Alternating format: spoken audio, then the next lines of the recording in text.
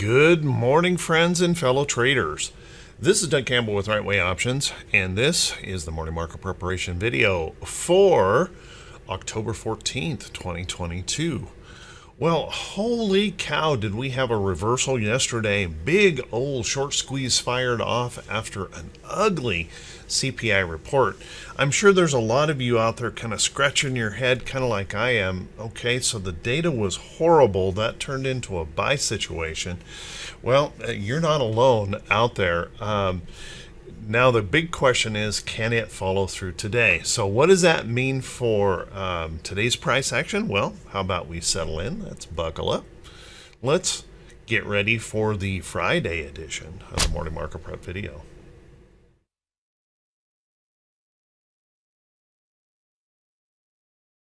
Top of the morning once again, everyone. Thank you so much for being here. I do appreciate it.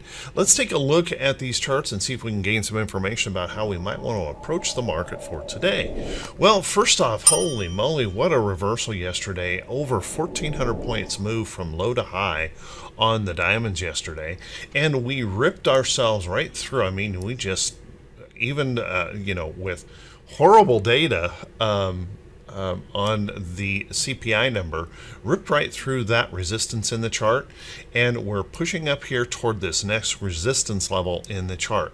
Now the big question is, can we break through?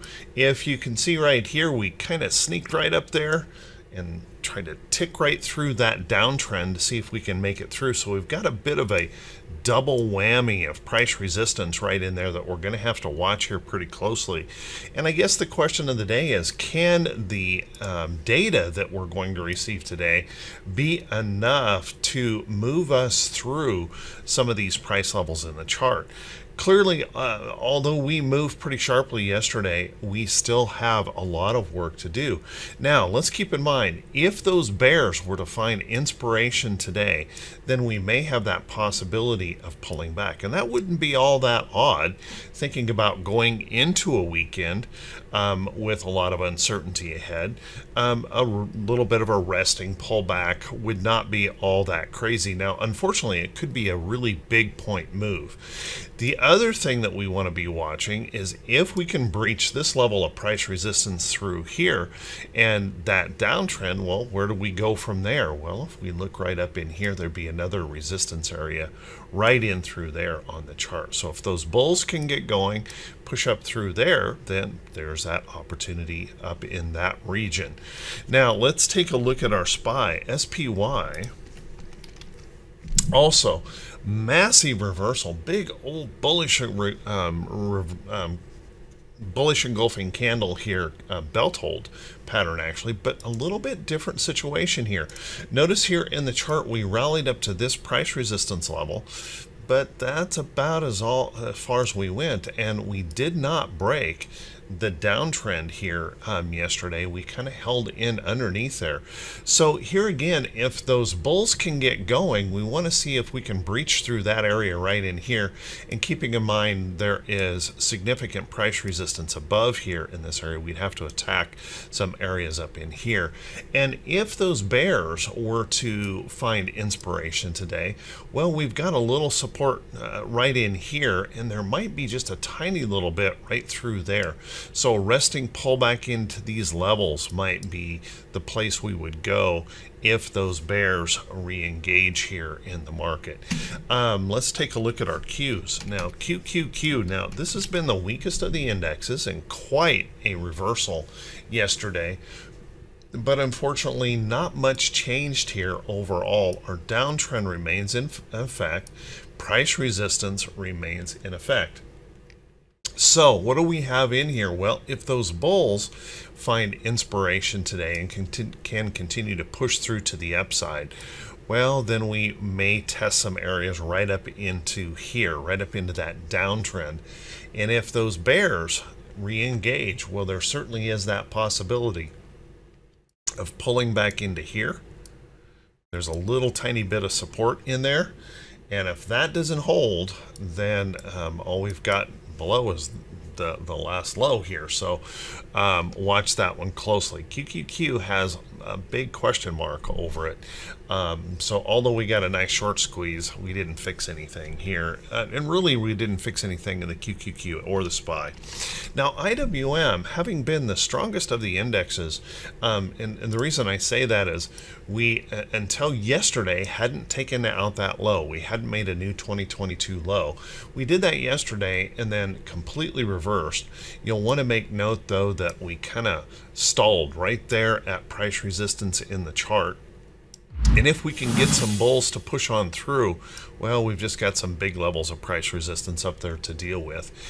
If the bears are inspired, take a look right in here. There's a bit of price support that we could pull back into this area and still hold, so watch carefully for that. If we take a look at our VIX, my goodness, our VIX had quite a day yesterday as well, pulling back, but here again, even with that big reversal, we didn't fix anything here in this chart.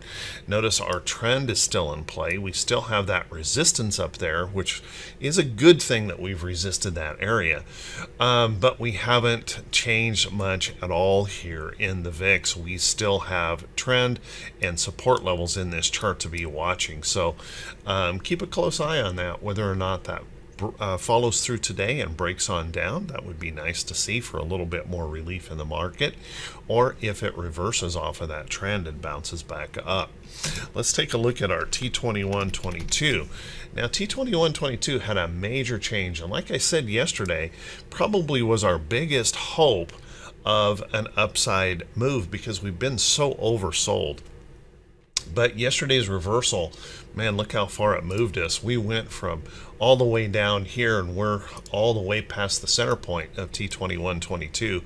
So there is the question now of T2122. Can we find enough inspiration on the bullish side today to follow that on through up here and kind of stretch this move out to an overbought condition? And that certainly is a possibility with the data we've got coming today. And if the bears find inspiration, well, then we just know that we've opened up a very big opening for a reversal back to the downside if we find inspiration from the bears. So watch that pretty closely. Remember, T2122 doesn't give us direction. It just tells us where those pressure points are in the market, and we're kind of in the mid-range. We take a look at our T2108. T2108 had a nice pop up yesterday. Noticing that we are holding a little bit of a higher low in there, but we do want to recognize the fact that we have significant price resistance here in the chart yet to deal with. And the good news is we broke through that downtrend, that very sharp downtrend that we've been in. But unfortunately, it didn't fix this overall longer term issue here in the chart. So we've got a lot of questions here yet in T2108. 29% of the stocks holding above their 40-day moving average. You know, it's nice, but it's not woohoo. Let's the all clear has been sounded. Let's take a look at our T2107. T2107, pretty much the same situation, where we kind of snuck out from underneath that short-term downtrend right there, just barely, running into a lot of price resistance. We haven't fixed the overall long-term trend. We still got some questions to be answered here. About 25% of the stocks holding above their 200-day. Not exactly a rip-roaring bullish case here on that move. Now, if we take a look at our T2101 yesterday, T2101 made that big reversal because volume was huge yesterday with tons of selling. We stripped out lots of stop losses and then completely reversed things to the upside, squeezing out a whole bunch of short traders. But the thing that you might want to pay attention to is when we move like that, you have to question how much of this was actual buying, or was this short trading being squeezed out of the market. So you'll want to kind of keep that in mind, that we may not have really had a whole lot of aggressive buying in here, more just short traders giving up their short positions to protect profits on this reversal. So just watch that close. Then let's take a look at our economic calendar for today. Well, today, doggone it, we've got more things here that we're really going to have to focus in on. And I've got this window spread out so wide we can't see it all. As you can see right in here, we've got retail sales this morning. Retail sales, well, we'll have to wait and see. If we get the kind of reactions that we've had with PPI and CPI, it's anybody's guess what occurs. It would be a little bit, considering the slowing of the economy, it might be a little bit difficult for this number to produce well. You can see we're looking prior over here on the consensus. We were 0.3 and the consensus is looking for a 0.2. They're looking for vehicles to go into the negative and vehicles and gas to actually increase. So watch that because energy prices are increasing. So watch that closely. Then we've got import-export prices. That's actually been helpful because of the strong dollar. Hasn't been hurting us. Business inventories is going to be important. We've been seeing those inventories continue to increase and creating some problems out there as the consumer has to change their activities. And then we've got consumer sentiment, which is one of my favorites out there. We'll all want to be watching that close. Couple Fed speakers, and then we slide into this weekend. So I think anything is still possible here on the day. Now on the earnings calendar, we have a bit more going on here. As you know, fourth quarter earnings are kicking up, and we're going to hear from some major banks today. First off, Citibank will be reporting. Looks like we got a little bit of a pop and drop going on in Citibank here this morning. Obviously still in a downtrend, still lots of resistance in the chart. So some work needs to be done here. We'll see if that can follow through after that report today. JP Morgan popping up here a bit this morning, but obviously this is not a bullish chart. Lots of resistance here. Lots of downtrend. We still got a lot of work here before JP Morgan would look to me to be a bullish chart, but quite a reversal yesterday. So watch that one close. We're also going to hear from Morgan Stanley. Looks like Morgan Stanley, little pop and drop here in the pre-market, popping up into some resistance, still in a downtrend here. It's going to be a hard case for these banks to really produce really well, I think, and just simply because, well, they're not loaning. They're not doing much loaning out there, actually restricting loaning right now as those mortgage rates continue to surge higher. PNC Financial will be reporting today. It looks like we had a little pop and drop going on that here this morning. Popped into that downtrend, some price resistance in that chart. Keep an eye on that. USB, US Bancorp, reporting today. I don't know if that report is out in here, but let's just make note that obviously we're still in downtrends, resistance above, so watch that one close. We've got United Health reporting today. Looks like United Health is trying to push up to test this downtrend here, so keep an eye on that. Trying to push through. Keep in mind quite a little bit of price resistance to recover from. Let's see if it can that report can help it push on through. And last but not least today, we've got Wells Fargo. Wells reporting today, trying to pop up here, as you can see in the pre-market. We certainly have, sorry, this thing changed tools on me and changed the color on me automatically and messed up my video here. There we go. Popping up into that downtrend, popping up into lots of resistance in the chart. So the question is, on a lot of these charts, will they have enough energy to follow through and break some of those resistance levels, or will these areas be the next area to pick up some short positions for further downside on those charts? Let's take a look at some stocks that could be setting up for today. But before we do that, guys, if you could do me that quick favor, if this is the first time you've seen these videos, if you could please click that subscribe button on YouTube and also click that bell icon when it pops up so you'll be notified every time I post a video. And if you find these videos to be useful or helpful to planning your day, if you could please do me that favor, continue to click those thumbs up buttons, leave those brief comments. It helps the channel to continue to grow. It's that reaction to the video that does the best work in helping the channel to pick up new subscribers. So thank you, everyone. And if you could also do me that favor, if you feel the video is worthy, please share it out there on your social media feed. It helps more people find it, and maybe we can help a few more by preparing for their day. Let's take a look at some of these stocks setting up. And remember, guys, these are not recommendations to buy or sell any security. As a matter of fact, you're going to have to do your own due diligence and be, well, with this market and the big price moves that we're moving, you're going to have to be very cautious and careful about how you trade it, and just understand the risks in this market are huge. When we get moves like this, we could have a massive whipsaw is possible, a complete reversal is possible. I mean, these are the kind of moves that can just rip a trader's face right off and just tear up their trading account. So make sure you're being very, very careful how you approach this market for today.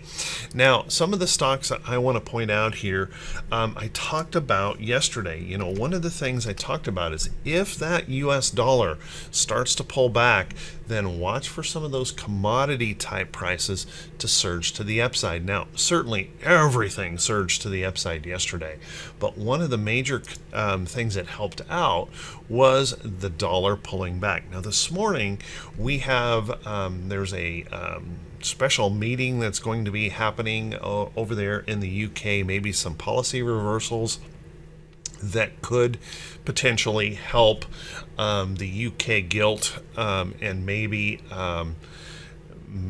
help weaken the dollar. But as you can see in the pre-market, we've got a little bit of a pushback up here in that US dollar. So watch that closely. Now, what I talked about yesterday is the picking up of that position in XLE, and that's certainly played out to be very, very profitable yesterday, pushing up. But we don't want to get carried away here. We want to realize we've got quite a little bit of price resistance in this chart. And if that stock or if the dollar does strengthen today and holds up, then it wouldn't be out of the question to see this pull back or even consolidate along this area in here. But I do think it is worth keeping an eye on some of these energy stocks. If you look at quite a few of these oil and energy stocks, you can see ConocoPhillips very strong, trying to break out here. APA pushing on up. ExxonMobil showing lots of strength, pushing up. CVX very, very strong, trying to break out through some resistance areas. PSX broke out, looking very, very strong here. Any rest or pullback would set up an opportunity. So lots of oil and gas stocks looking good.